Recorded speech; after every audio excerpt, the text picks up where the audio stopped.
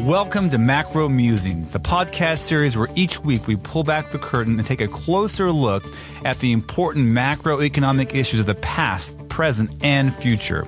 I'm your host, David Beckworth of the Mercatus Center. We are glad you've decided to join us. Our guest today is David Andolfatto. David is the Vice President of the St. Louis Federal Reserve Bank and has published widely in the field of monetary economics. David also blogs at Macromania and can be found on Twitter providing interesting commentary. David recently published 2 posts on inflation and unemployment that has stirred up interest in the Phillips curve and its implication for inflation. Today he joins us to discuss the Phillips curve and help us better understand the debate surrounding it. David, welcome back to the show. Oh, hi, David. Thanks for having me. Before beginning, I'm going to have to give a disclaimer. I would like everybody to know that the views that are put forth here, the opinions that I express, are exclusively my own and should be in no way or are not necessarily the views shared by my colleagues here at the Federal Reserve Bank of St. Louis or anywhere in the Federal Reserve System. You stirred up something of a hornet's nest. Of course, this hornet's nest was already stirring. And I want to begin by giving the backstory behind this discussion that we've had on Twitter and blogosphere, and the Federal Reserve officials have been having themselves. And this is the inflation mystery. So the Fed's inflation target, it targets PCE inflation officially, and it also looks at core PCE inflation, which removes energy and food, which is more volatile. The headline PCE inflation rate since the recovery, and I'm dating this right after June 2009 when the economy turns around, it has averaged 1.4%. That's the headline PCE rate. And then the core PCE inflation's averaged 1.5%. So the Fed's targeting 2%, and it is persistently hitting below that. The average is below that, and it's become a puzzle, a mystery. And just to be clear to our listeners, I think most of them know this, the Fed's inflation target was officially adopted in 2012, but even before then it was kind of unofficially, kind of implicitly following something close to 2%. And this has been interesting to watch because there's been numerous articles written and speeches given and debates had over why inflation has persistently undershot its target. I just want to run through a few articles with their titles just to give you a flavor. And interestingly, David, as I was looking this up, I found articles as far back as late 2014. In fact, the Wall Street Journal had an article in November 2014 titled, "Fed Faces an Inflation Conundrum." And then as we move forward, here's a New York Times article from early 2015 with the title, "Omens of the Fed's Struggle with Prices." Lovely title. Central bankers grapple with inflation puzzle from the Financial Times later in 2015. Many other similar titles to that. The Fed's Inflation Puzzle, Wall Street Journal in 2017. Real recently, Bloomberg Businessweek had an article, "The Great Inflation Mystery." So if you look out and you look at what's happening to inflation, there's a mystery, a puzzle, a conundrum that's occurring. And the stated reason is because of Phillips curve. So can you help us understand why the Phillips curve is creating so much bewilderment about the inflation rate? Yeah, sure. I think it's basically because, according to a more or less conventional way of thinking about things, there exists a so-called natural rate of unemployment and a Phillips curve relationship, which is a negative relationship between either wage or price inflation and the rate of unemployment. And the idea is that, to the extent that aggregate demand is bumping the economy around, and aggregate demand manifests itself as higher or lower rates of unemployment, that in a period when unemployment rate is low, that aggregate demand is supposed to be high, and the unemployment rate is below its so-called natural rate, that this will ultimately manifest itself as some sort of a competition in the labor market, leading firms to bid up nominal wages, passing along the cost onto consumers, so that one can expect in times of low unemployment to sooner or later manifest itself as a persistent rise in the price level, and conversely in times of depression. The fact that this doesn't seem to be happening is not necessarily something that's inconsistent with the Phillips curve theory, because the Phillips curve theory does have a free parameter in that the natural rate of unemployment is not something that is directly observable. And so that in order to understand why, for example, in the period of time you alluded to since the crisis, why inflation has been so low, one could, in principle, appeal to the notion that what has been happening is that the natural rate of unemployment itself has been falling over time. And that's basically, gotten people along so far, but with the unemployment rate now down to about 4.1%, very, very low by historical standards, many people are just, they're refusing to believe, I guess, in their own minds that the natural rate of unemployment could be any much lower, and that therefore the missing inflation is a bit of a conundrum. Yes, and many Fed officials themselves were warning about crossing that natural rate threshold several years back. They were convinced that we were going to have high inflation if we don't start raising interest rates. We're going to have higher inflation because unemployment had reached a point where it would start to generate inflation through the Phillips curve. So the Phillips curve saying, we've exhausted all the slack. We've got to have price pressures emerging, and it hasn't happened. Now, you mentioned one explanation, one way around that is to simply argue the natural rate of unemployment has fallen and will continue to fall. Some also argue about a Phillips curve being flatter. Is that right? That's right. And what does that mean? Oh, that's I guess that's in reference to. If you take a look at the rate of inflation over, say, as you say, during the end of the last recession, it's been undershooting. It's about 1.5% or, maybe up to 2% sometimes. But the rate of inflation hasn't varied very much over the last decade, let's say. And yet the unemployment rate has fallen from a peak of, 10%, during the peak of the crisis down to 4.1% today. So to say that the Phillips curve appears to have flattened is simply a statement saying that the relationship, I hesitate to say cyclical, but the co-movement between unemployment and inflation seems to be absent. Yeah, so there's a breakdown in the relationship as one argument, one justification for why inflation hasn't taken off. You mentioned again that the natural rate falling. Joe Gagnon from the Peterson Institute for International Economics, he had a little piece he wrote up where he wrote, there is no inflation puzzle. And his argument is, look, when you get close to 0% inflation, when inflation gets really, really low, people are reluctant to cut prices and wages, and therefore the Phillips curve gets flatter. And we would expect to see what we're seeing. And he argues maybe after 3% inflation or so, you'll see the Phillips curve kick in. It won't be so flat anymore. So one explanation is the Phillips curve is flatter. But again, this kind of begs the question, why is it getting flatter? And it appears to be getting flatter and flatter. And some say it's disappeared altogether. So you could throw out the natural rate declining as an explanation. You could say the Phillips curve is getting flatter as an explanation. I saw another recent explanation given by Nick Bunker at Equitable Growth, a think tank, and he argued that there's less bargaining power now with labor share of income going down, and that as labor's share of income declines, there's less bargaining power, and we see less, wage and price pressure. Just another form again of the Phillips curve argument. Are there any other stories that we know about that people who believe in the Phillips curve would say explain it other than the ones we've discussed? I'm not familiar with any other argument. The one that Nick Bunker promotes, and many people I've heard similar things like that. I would throw out a challenge to them that a change in bargaining power at least theoretically, should manifest itself over long periods of time as changes in the real wage, not in nominal wage, not in a persistent change in the nominal wage. So I'm kind of skeptical about these stories that rely on real wages that should affect real wages, of how they ultimately manifest themselves as persistent changes in the rate of growth of the price level.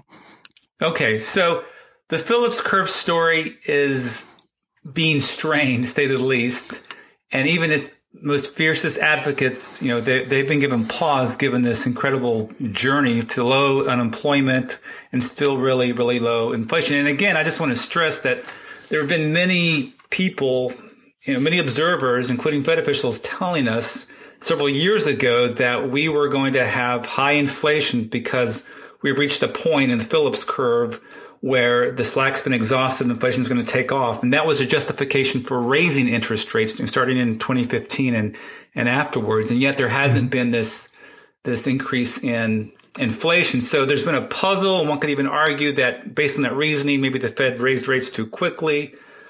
But let's step back and get away from discussing Fed policy and focus more on this mystery. You have jumped into the conversation and presented an alternative view, one that looks more at money supply, money demand relationship. So tell us, what do you think is going on behind the low inflation? Yeah, I want to say that, first of all, in terms of the puzzle relating to the conventional Phillips curve view, I mean, it really depends on your perspective of what's so puzzling out there. The puzzle really relates to those people who wish to adopt that view and assert that the natural rate of unemployment is, say, 4.5% or something like that. If one is willing to let go of this notion of a relatively fixed, or this lower bound, if you like, on the natural rate of unemployment, the puzzle disappears. I mean, one can just simply make reference to the notion that the natural rate tends to vary over time. So it's not a puzzle from that perspective. In terms of kind of an alternative way of thinking about inflation dynamics, I mean, I've been a proponent of, as many others have, it's not unique to me, of course, but this notion that, another possibly complementary way of viewing the phenomenon of inflation, is to view it through the lens of a more traditional money supply, money demand, fiscal policy sort of view. And by money supply and demand, I mean not in the context of narrowly defined monetary aggregates, but in the context of a theory that understands and respects the fact that, especially in recent times, that the U.S. Treasury is a de facto kind of source of a monetary object, if you like. It's a very close substitute to central bank reserves. And as such, we live in a world where the issuance of U.S. Treasuries is virtually a form of monetary policy. I mean, that's one point to point out. And the second point I'd like to stress is that this theory does not just, this theory identifies the importance not only of money supply, but also money demand. And again, I mean broadly the demand for safe assets like U.S. Treasuries, U.S. dollars. So this is nothing kind of revolutionary. This is just bringing supply and demand analysis to monetary objects and using kind of more or less conventional monetarist ideas to think about the forces that are generating inflation. Okay, so you're telling a story where the money supply relative to money demand is driving the relatively low inflation. And some have argued, look, what's 1.5%? We're getting worked up over 1.5%. But sure. But I do think it's important for the Fed's credibility to hit its target. If they persistently undershoot, then something's not working. Especially since it's been so many years. But I mean, on the other hand, so let's follow through with the way that I'm thinking about this. So, there's the U.S. Treasury is a very, very close substitute to U.S. dollars. Okay, let's take that as a premise. Okay. So anything that affects the demand for U.S. Treasuries, by virtue of the fact that it's a close substitute to the U.S. dollar, is going to affect the aggregate demand for real money balances, broadly defined. an increase in money demand, for a fixed interest rate, like remember the Fed was pegging at 25 basis points, an increase in money demand will ultimately manifest itself as disinflationary pressure. I mean, this is my interpretation, for example, of why, when the Chinese increase their demand for U.S. treasuries, they're willing to cut the price of the exports that they send us in order to acquire these monetary objects. This could in part account for the low inflation rate for imports, for example. So, if we think about it through this lens, there were a lot of forces that kind of increased the demand for monetary objects like U.S. dollars and U.S. treasuries in the crisis and just, in the years following the crisis. We had, of course, the flight to safety because of the crisis. We had the crisis in Europe. We had, since then, an enhanced demand for these monetary objects through the regulatory reforms, Dodd-Frank reforms, Basel III reforms. So we've seen a lot of indirect evidence, at least, that there's been an enhanced growth in the demand for these monetary objects. At the same time, even though the supply of U.S. treasuries rose very rapidly during the crisis, I mean, the rate of growth of nominal debt has decelerated considerably, and at least up until recently. And, not too long ago, we were talking about, debt ceilings and things like this. And, yep. The idea is, there's still this enhanced worldwide demand for U.S. money and U.S. treasuries, and the supply of it, didn't seem like it was forthcoming. And I argue that all of these factors, conspired to, or could possibly conspire to be disinflationary. And this is a statement that's largely, independent of what the unemployment rate is doing, although, one could layer a Phillips curve argument on top of this as well. And so, this is one interpretation I offer as to one reason why inflation, could have been so low for so long, and that barring kind of some turnaround in the rate of growth of the demand for these objects, we could expect this low inflation going forward. And of course, what's happened recently is I think that we've witnessed this kind of little bit of a turnaround. We've seen some evidence of it. We've seen some evidence of a significant change in fiscal policy that's, projected to increase the rate of growth of the supply of these objects. And we've also seen considerable evidence of a decline in the foreign demand for these objects.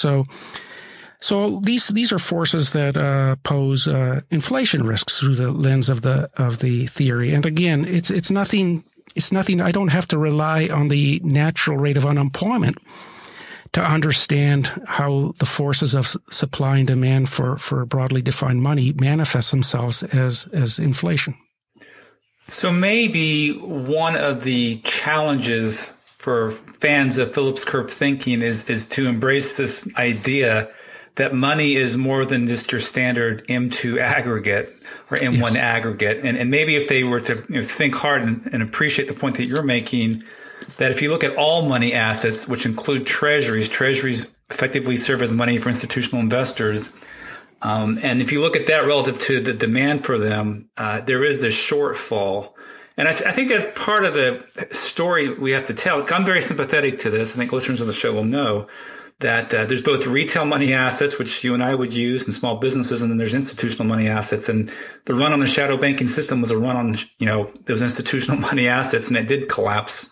There's the Vizia M4 measure, which kind of gets at this, and it shows a collapse in 2008. Mm-hmm. And even though it's recovered, it's still below the trend path it was before. And relative to demand, it clearly is below.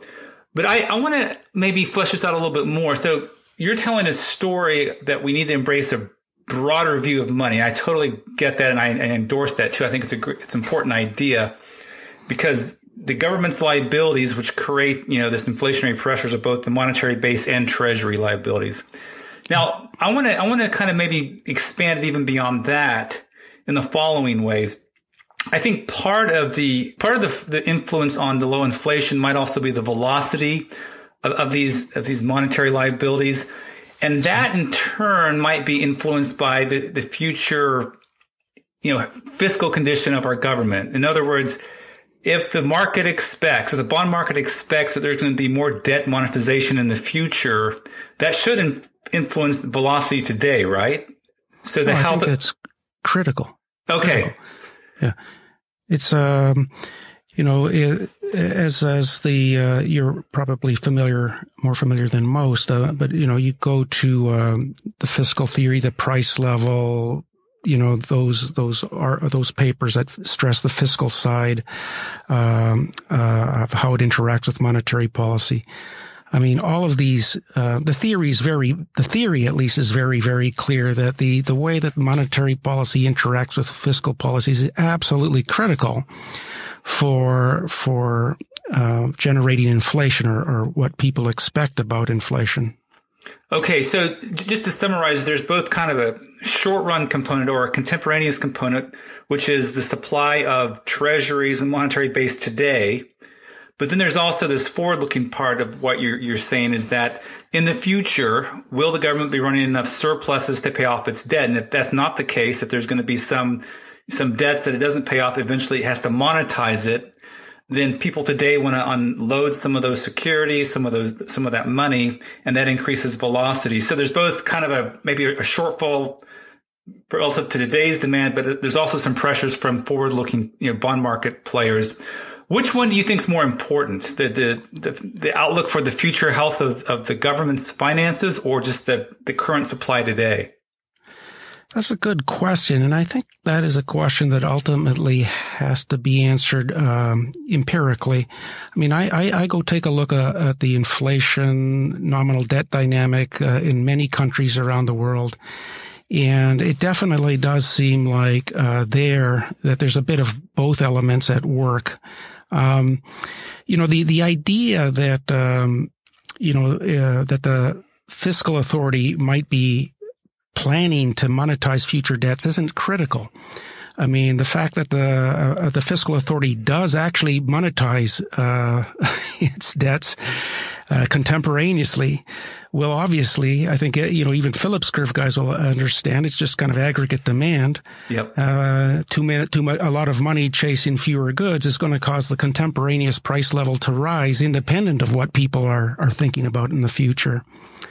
To the extent that people are forward looking and do have some expectation about how far the fiscal authority is going to take things, I think will only serve to exacerbate these forces. But I don't think it's kind of critical.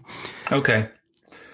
So just to recap, there's a demand for money that's broader than just kind of the standard M1, M2 monetary base that maybe you learned in your principles of macroeconomics class. There's a broad measure of money. There's an elevated demand for it, and that's evidenced by the relatively low interest rates. Even now, 10-year treasury yields are 2.9% or so, which is still really low compared to historical. Before the crisis, they were above 5%. So there's still this elevated demand, and that demand for our debt really suggests that there's a shortfall of money. And this is probably one of the hardest parts to communicate or to share with folks who maybe don't think this way. And that is, the world is basically asking the U.S. government to produce more debt, even though maybe we don't need it domestically. Internationally, the world's knocking at the door of the Treasury. Please give us more debt. Is that right? Correct. That's basically it. That's part of the great privilege of the U.S. has in supplying the world with the reserve currency and the reserve asset. Yes. But that's a tough point to make. And I could never imagine a politician running on that, saying, look, I want to create more safe assets for the world, which means more debt for us. I don't think you'd get very far in an election if you did that, because it seems. No, but it is just a simple extension of, even if you think in a closed economy, right? With the government having net debt outstanding that it needs never repay, and this net debt circulates within the economy as an exchange medium. I mean, the principle is exactly the same there. I mean, the government need not ever repay that debt that circulates and serves a very valuable role in financial markets. It lubricates financial markets. It's a source of collateral in a variety of markets and credit derivatives and repo. And so now we extend this to foreigners. I mean, the principle's the same, except now foreigners are exporting their goods and services to us in exchange for our paper. And this manifests itself as trade imbalances for the United States, but in a sense, we're exporting our paper to them that they find useful for some reason, and we get goods and services. Yeah, I like to tell folks that President Trump is missing an important area where we have already won the trade war, and that's in exporting debt. We are doing a knockout job exporting safe assets to the rest of the world. That's our comparative advantage. We are winning this. And, if he could just shift his focus onto that and be less worried about other trade areas, might be a better place. But this is a good point because I recently had Danielle Gabor on the show. She's in England, but she's doing work on safe assets in Europe. One of the big discussions over there is, can they create a truly European safe asset? And there's talk of a European safe bond, or SBs, where they would have basically a securitized bond with government debt, behind it. And it's not clear that would work very well, but they're talking about this because there is this shortage. They recognize this point that you made, that there's an appetite for truly safe assets. And right now, the safest bet on the planet is the U.S. government. That's right.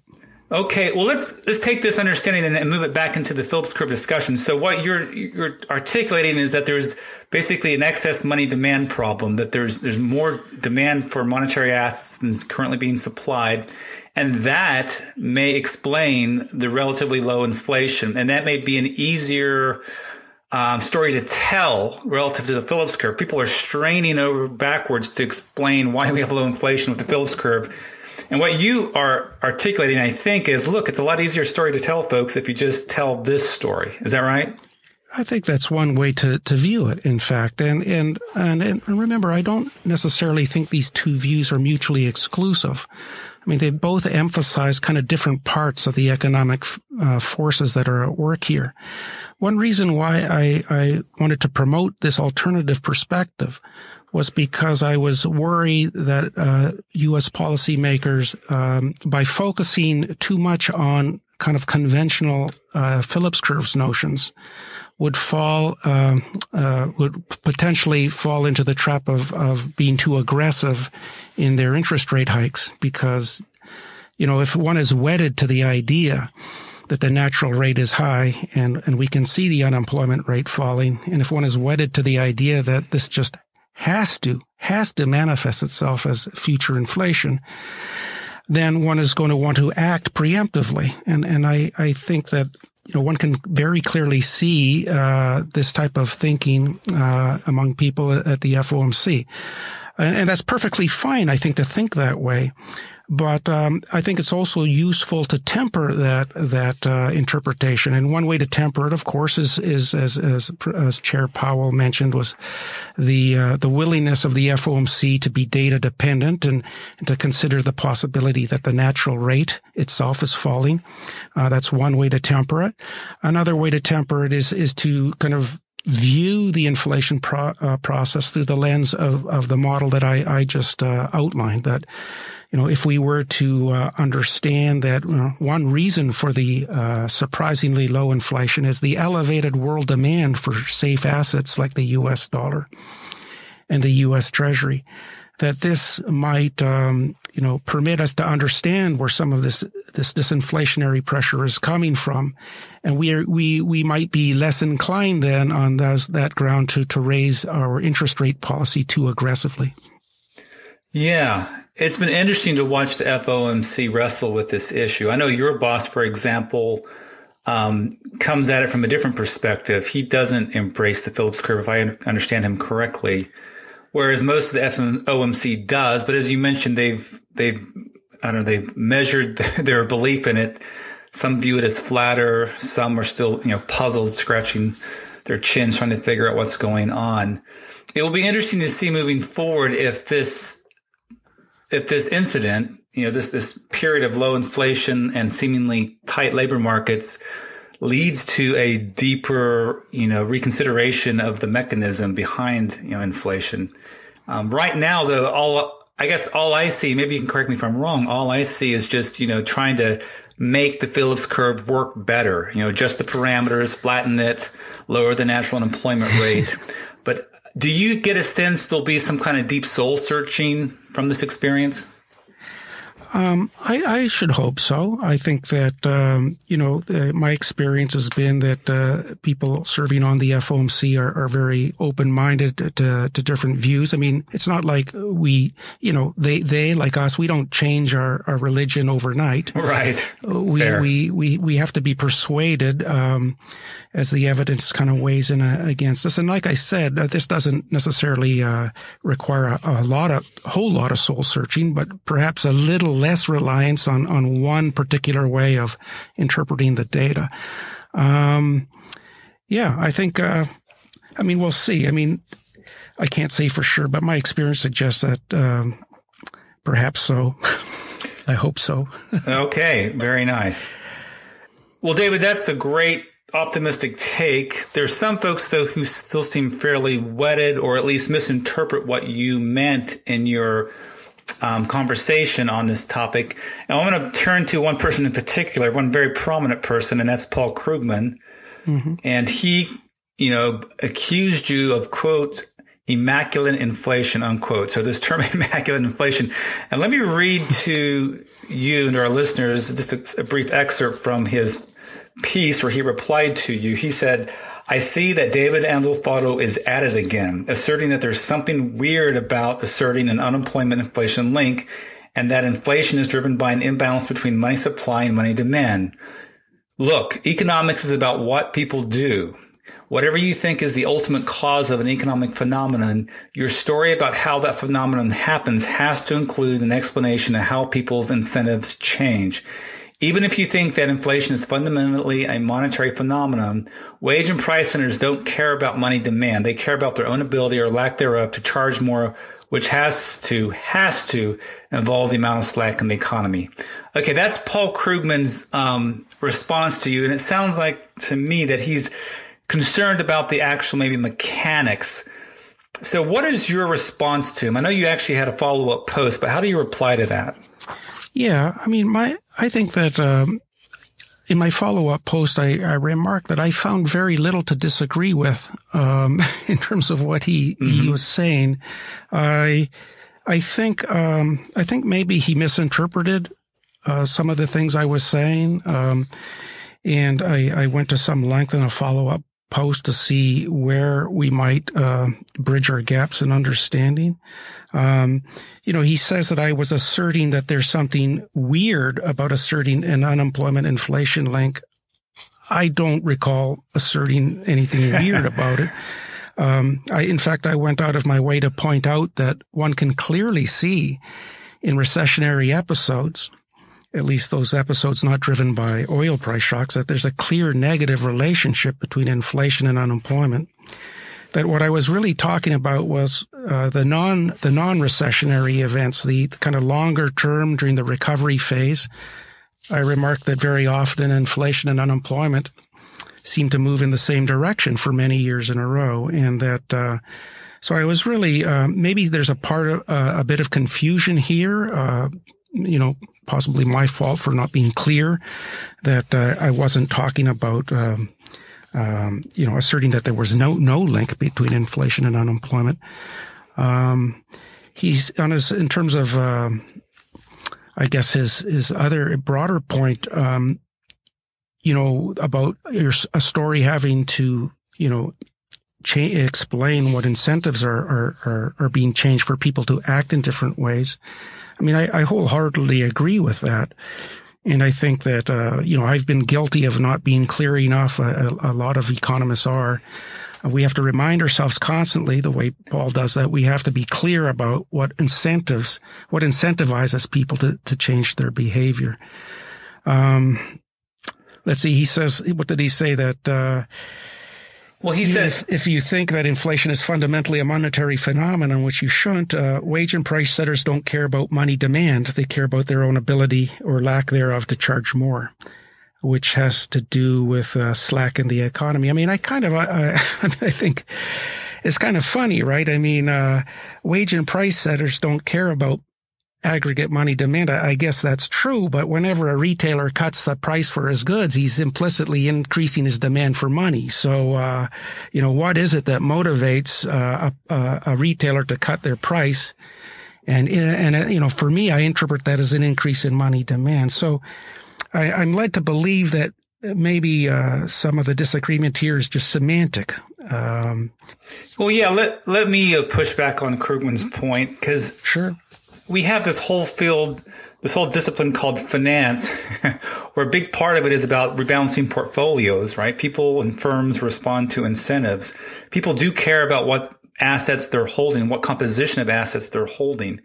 During a recession, people try to rebalance their portfolios in a very significant way towards the liquid assets, toward money. They're not, mindlessly doing this. They're doing it because they're consciously aware they need liquidity. There's uncertainty.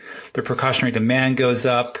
And then, at some point, once the recession ends, maybe their demand for liquidity gets satiated. They don't need to do that as much. They start to spend again.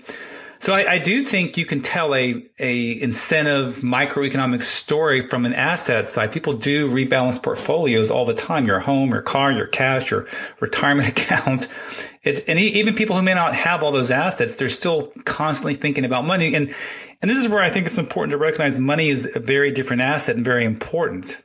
Money is the one asset on, every market. You mess with that one asset, you're going to mess with every market. So I do think there's something there. Now, I do think to maybe come back and try to bridge a gap with what Paul Krugman is saying, I do think when people rebalance their portfolios, when real money demand changes, it will have an effect on spending more broadly and therefore on slack. If people start spending more and prices get bid up because of that spending, because they're rebalancing the portfolios.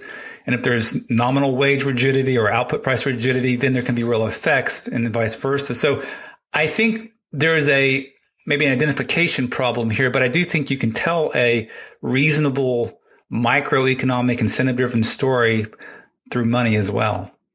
No, I think you're right. And I think actually, I'm not sure if it's so much of an identification problem as much as it's just looking at the two sides of the same coin. That's fair. I mean, he's very, very comfortable in thinking about slack and a fall in the aggregate demand for goods and services. Well, the other side of the coin of that is just an increase in the demand for money, safety. And so, these two apparently different phenomena are in fact just two sides of the same coin. So there's really not any need to disagree, I don't think, too much on this. And indeed, at the end of the day, I might add, because I think this is probably the most important part, at the end of the day, he agrees with my policy conclusions. Explain that. Well, he says that the Fed might be when he starts out his post, he answers three questions. He says, does the Fed know how low the unemployment rate can go? No. Should the Fed be tightening now, even though inflation is still low? He says probably not. He thinks that the Fed might be making a mistake. And he lists several reasons for why that's the case. My own post was motivated by the same problem. I gave kind of a different set of reasons for why perhaps the Fed could be walking into a mistake. So at the end of the day, I look at his response and I go, yeah, we both agree on the policy recommendation. So perhaps there's not really too much substantive difference in our views after all. Yeah, that's fair. And going back to the two sides of one coin, George Selgin had this comment I saw. It was on Twitter or maybe on a blog somewhere, but he wrote, unemployment and inflation are both consequences of the same cause, which is declining nominal demand or spending. It is as silly as saying that overflowing gutters are caused by open umbrellas when both, in fact, share a common cause, heavy rain. So, if there is this uncertainty, shock, this fear that causes rebalancing portfolios, you're going to see a change both in inflation and unemployment, usually.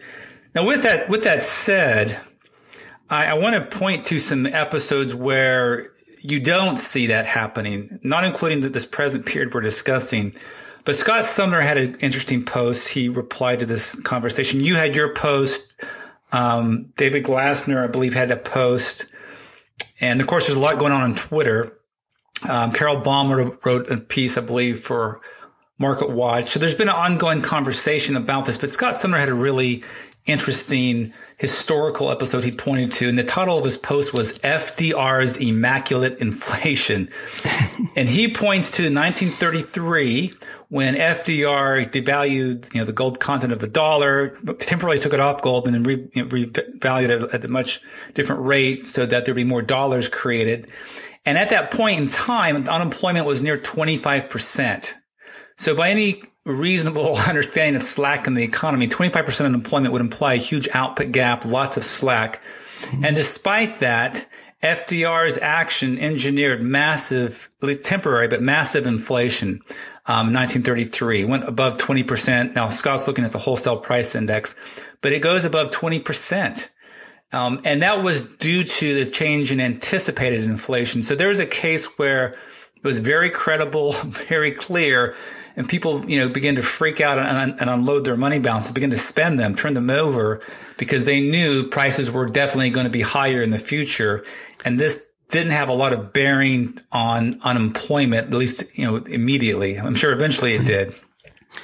That's, I missed that post. I'm afraid to say that sounds very fascinating.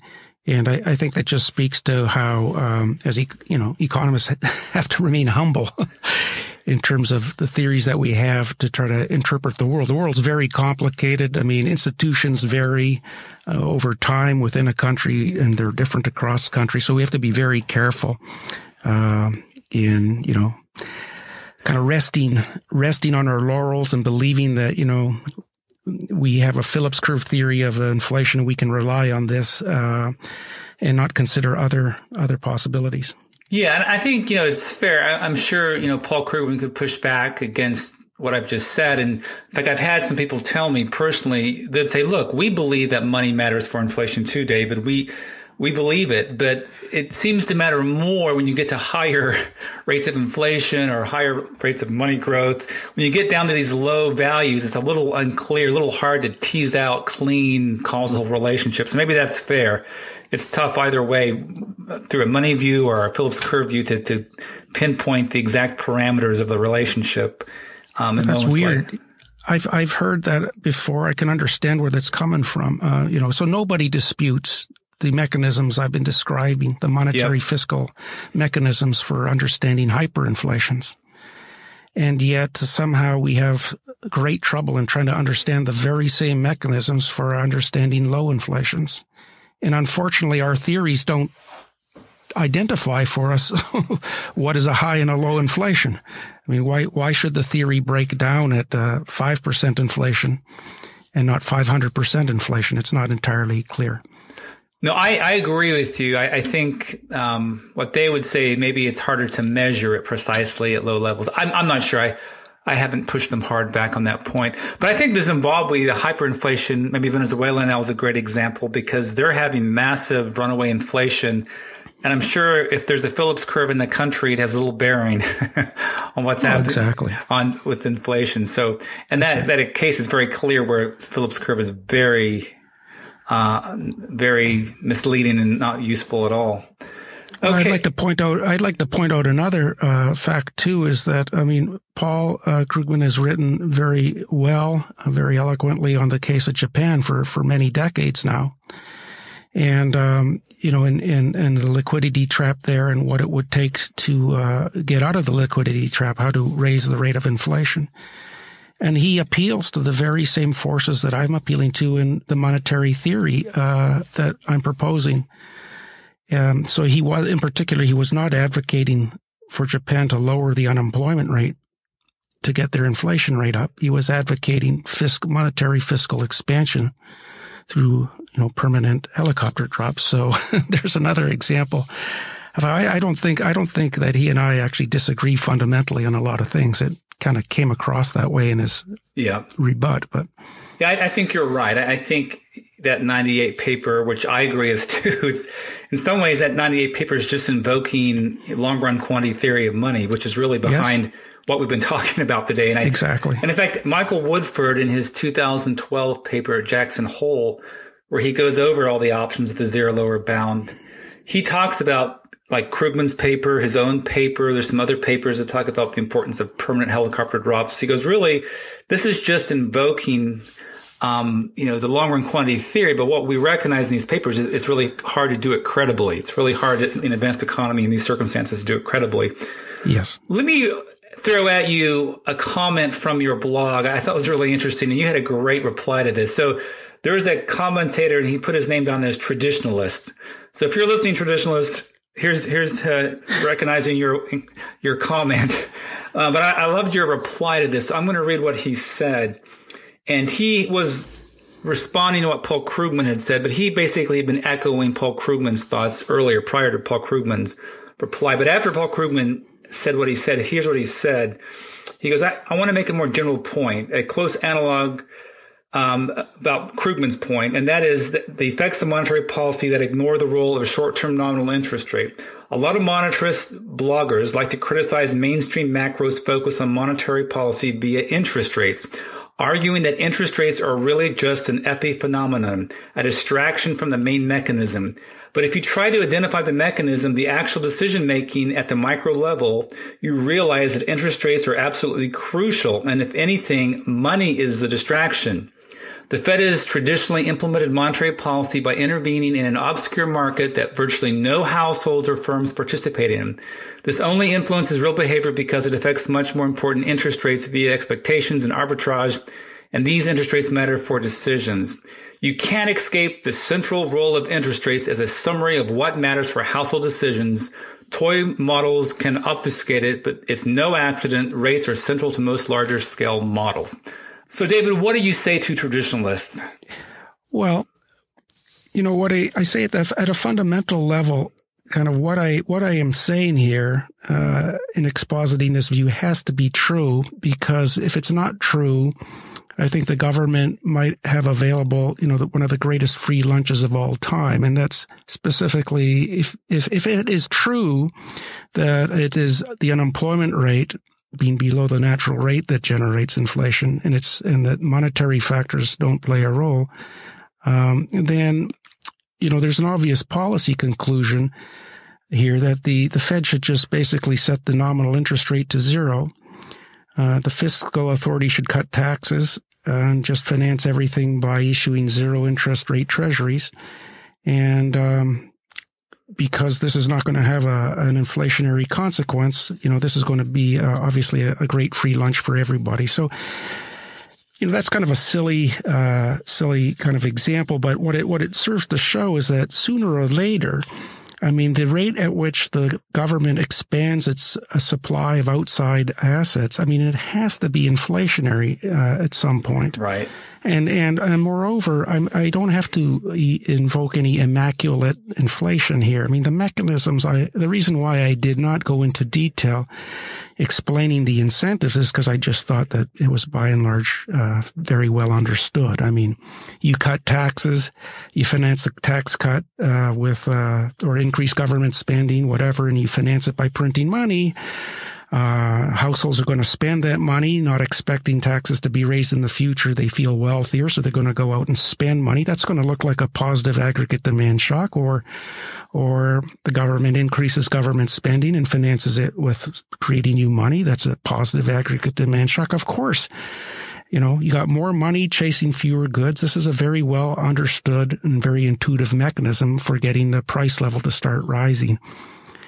So that's basically, the nature of my response to that type of observation offered by traditionalists. It was a very clever and funny one. There's that free lunch, just print and buy up everything.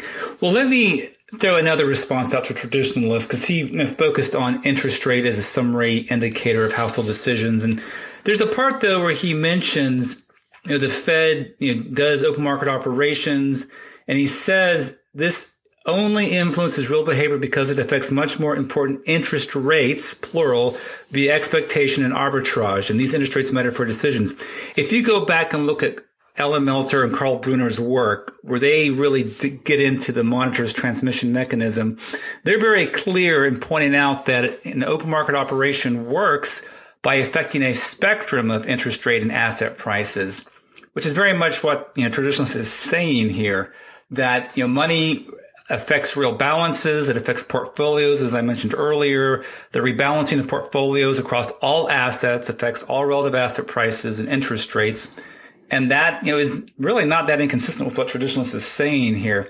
I think the real tragedy is that the kind of new Keynesian models kind of show this and kind of makes it easy for us to be lazy and think of monetary policy just in terms of one interest rate, right? The short-term policy rate, or at least the expected path of the short-term rate relative to the neutral rate. But, I think it's fair to say the old monetarists understood that it was a broad spectrum of assets and households and firms, the rebalancing the portfolios would affect them.